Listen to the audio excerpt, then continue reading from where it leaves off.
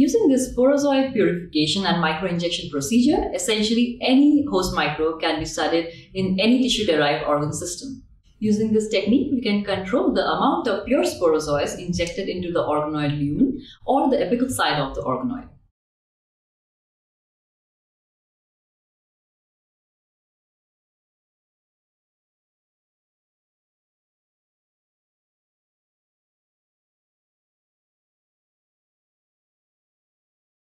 To purify C. parvum sporozoites, transfer the oocysts to a 15 milliliter tube and resuspend the cells at a 1 × 10⁷ oocysts per milliliter excistation medium concentration.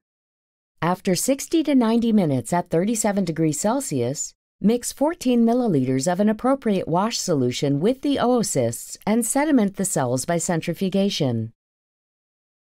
Aspirate the supernatant carefully to avoid losing oocysts. And resuspend the sporozoite pellet at a 3 × 10⁷ oocysts per 1 to 2 milliliters of DMEM concentration.